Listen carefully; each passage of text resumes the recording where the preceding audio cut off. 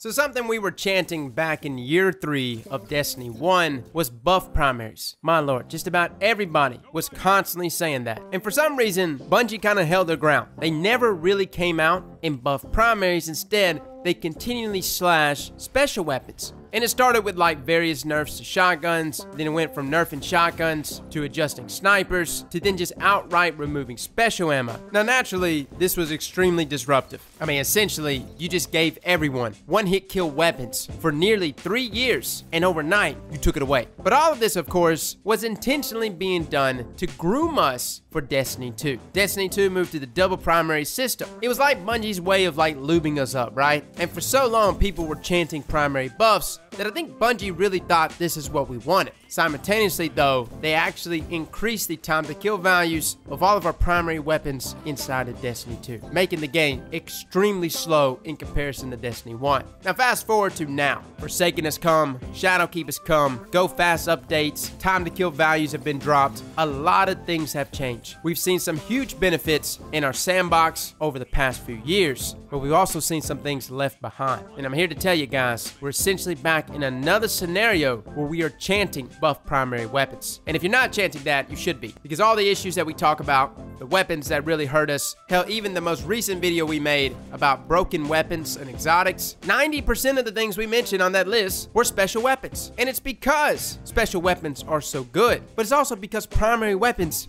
just ain't cutting it. Not unless you want to rock a last word constantly, or a thorn, or a spare rations, or not forgotten, or Luna's Howl, or some pulse rifle and laying in the back, or sit in the way back and rock a scout rifle. Today guys, I want us to roll back real quick and take a look at a spreadsheet back in Rise of Iron, post the Doctrine of Passing Nerf, and go over what the damage values used to be for many of our other weapons, starting with our hand cannons. So we take a look right here, we have the Lingering Song. Oh yeah, I love this hand cannon. Underneath it, of course, you got Ill Will. Notice the time to kill value isn't necessarily great there. 1 second, with a body shot time to kill value of 1.5. Now I understand there might be some deviation there. Might actually be 1.07 seconds and 1.6, which is the equivalent of what we have inside of Destiny 2 for our 110s.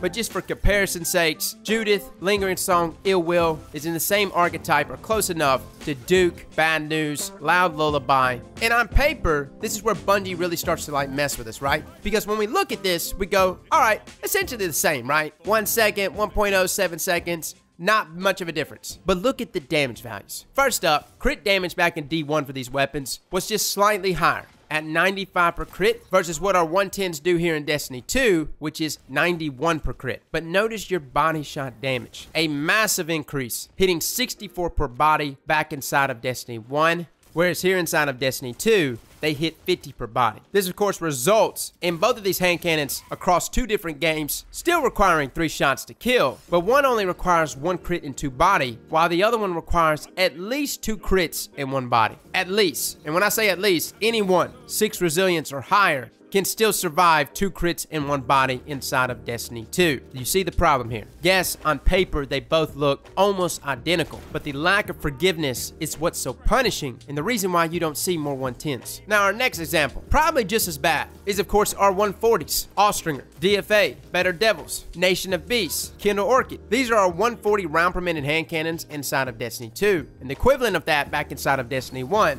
was hand cannons like Ias Luna, Imago Luke, Lord High Fixer. The difference is, again, another scenario where the TTK values of these weapons are identical, but notice one takes 1 crit and 2 bodies, hitting at 86 per crit and 57 per body, while the other one here in D2 requires 3 crits, hitting only 70 per crit and 47 per body. The reason why this is an issue, guys, is that the game has consistently sped up. Mobility, overall reaction in the game, everything has sped up and ramped up, even surpassing that of Destiny 1. The problem is these primary weapons have not kept up with that mobility, and this is extremely apparent when you just take a look here at these 140 round per minute hand cannons, and you notice the difference there in damage between what they used to hit back in Destiny 1 and what they hit now here in Destiny 2. Now granted, I'm not jumping up and saying that 140s should 1 crit and 2 body, but what I am asking for is that 140s should at least 2 crit and 1 body on high resilience Guardians, and 110s should definitely 1 crit and 2 body, maybe on only 5 or 6 resilience,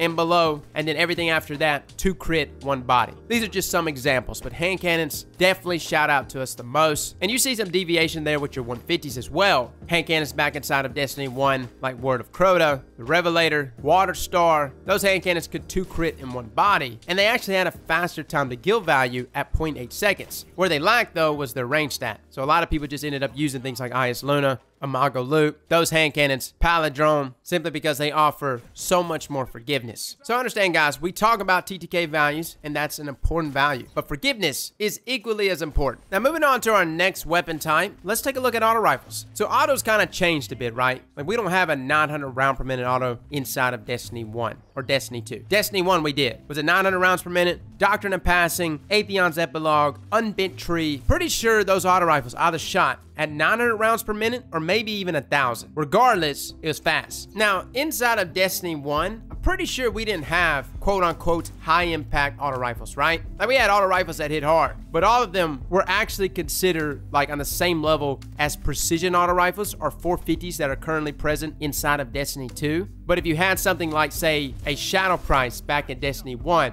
or something like Genesis Chain, and rolled it with Focused Fire, this of course would actually throw the damage to the equivalent of like high-impact auto rifles inside of Destiny 2. So Bungie just actually just scratched that and just gave us high-impact auto rifles inside of D2. But just comparing the damage to damage, just comparing things like Grim Citizen, Shadow Price, Zero Day Dilemma, to things like Horror Story, Ringing Nail, Prosecutor, Uriel's Gift, time to kill wise, they're pretty much the same. Again, another scenario here where nothing really changes. And on top of that, they both require 6 crits and 2 body to get the kill. But notice the body shot time to kill values for our D1 auto rifles in this archetype. 1.2 seconds in comparison to 1.33 seconds. You see, back inside of Destiny 1, they hit 27 per crit and 21 per body. 21 per body. Here inside of Destiny 2, our 450 round per minute auto rifles, things like Uriel's Gift, hits 26 per crit, so not much deviation there, and your precision damage, but 18 per body. That's how you slash your forgiveness. Now, I know many of us want to jump up and say, whoa, shouldn't we force people to land precision shots? That's how you create skill gap. You're right. You are right. In a perfect world where there's only primary weapons, that's a completely logical response. But in D2, where we got all kinds of crazy special weapons that can kill from 9-10 meters, and the fact that our maps cater to that playstyle, which is even worse, you could sit there with that Uriel's Gift or that auto rifle all day long, and that mind bender will still bend you over. And you know what's so crazy about these damage values is that back inside of Rise of Iron, were we in an auto rifle meta? No! These are damage values after all auto rifles have been toned down tremendously, especially in comparison to what they were in year 1 of Destiny 1. And they still had more forgiveness than what we have here in D2. Now, pulse rifles. Pulse rifles are actually in a really good spot, even in comparison to what they were back in Destiny 1. Pretty similar time to kill values. At your high impacts, you still have that 0.67 TTK value and 0.73 for your 4 burst pulse rifles, or aggressives as they're called here in Destiny 2. You actually have a better time to kill value with your adaptive pulse rifles inside of D2 than in comparison to its counterparts inside of D1 at 0.93 seconds. And this of course was after the Clever Dragon nerf, which to me was a really weird nerf, as the TTK value for something like Clever back inside of D1 before its nerf was actually 0.8 seconds. Bungie just went in there, chopped the damage down, and essentially gave it the same time to kill value as things like Hawksaw and Suros PDX-45, which was really awkward, as those are supposed to be 2 very different archetypes of pulse rifles, but they both had the same time to kill value. One just took more shots than the other. Really awkward. Currently right now, when I sit here and I compare the time to kill values though, between D1 to D2, when it comes to our pulse rifles, if anything should jump out to you guys, rapid fire pulse rifles in D2 have been sitting essentially at the same damage values or close to what Clever Dragon was doing pre-nerf, which is why it still blows my mind I don't see more people using rapid fire pulse rifles. Either way it goes, pulses are still in a good spot. Moving on to scout rifles. Scout rifles are very much the same from what they were back inside of D1 in terms of optimal time to kill values, but notice the deviation there in that body shot time to kill value. That's what's killer, man. And I'm not saying that you should be landing body shots. Obviously, if you're looking to get the 3-tap, whether you play D1 or D2, with that Cocytus, or that Colavance's Duty, or that Transfiguration, or Talons of the Eagle, you want to land all 3 crits. But it's extremely nice that if you happen to miss a shot and land a body shot instead, you're not screwed. High impact scout rifles back inside of Destiny 1. 1.6 time to kill value for its body shot in comparison to a whopping 2-second time to kill value here inside of D2. You know how garbage that is? 2 freaking seconds? You know how long 2 seconds is? What is this, Overwatch? Now let's take a look at our precision scout rifles. Things like Oxygen, Tango, Nameless Midnight. These scout rifles have the same time to kill value, optimally back inside of Destiny 1, but notice the body shot TTK value. 1.33 seconds inside of D1 in comparison to 1.67 seconds inside of D2. And you see the deviation there in damage, right? 55 per crit compared to 61 per crit inside of D1. But even more criminal than that, the body shot damage inside of D1 was 41 damage per body compared to 35 damage per body now. This is what's killer, man. And this is why you lose gunfights. In those situations where you've got a guy closing the gap on you with the spare rations or a mind bender or something. I'm not trying to point those weapons out. There's a reason why people use them. If you happen to miss with these weapons, you are screwed because those body shot time to kill values are terrible. Don't worry, fellas, it gets worse. Let's take a look at our lightweight scout rifles. 0.9 second optimal time to kill value, still 3 crit in 1 body. But again, another scenario. Body shot TTK value, not quite 2 seconds here inside of D2, but 1.8 seconds. 1.8 in comparison to 1.5. Distant Star, Angel's Advocate. You hit a whopping 57 per crit and 38 per body. Doesn't seem that big of a deviation from what we hit now at 54 per crit and 31 per body, but it's the little things, especially in that body shot time to kill, that will make all the difference. Now, we haven't even gotten into rapid fire scouts, but yeah, they need some love too. Either way it goes, it's very apparent that primary weapons have to be elevated. They have to. And I've kind of just been sitting around waiting for the primary buff to be mentioned. And it's not the optimal time to kill values. Every time we ever talk about primaries these days or talk about buffing them, people are like, oh my God, I don't want to play Call of Duty. No, that's not it, man. These body shot time to kill values though, on these scout rifles, these auto rifles, these high impact hand cannons, there's a reason why you don't see anyone use them. And it's because they are so unforgiving. And it's not like they have some great benefit. Like when we talk about 140 round per minute hand cannons, it's not like we can just jump up and go, hey, you know what?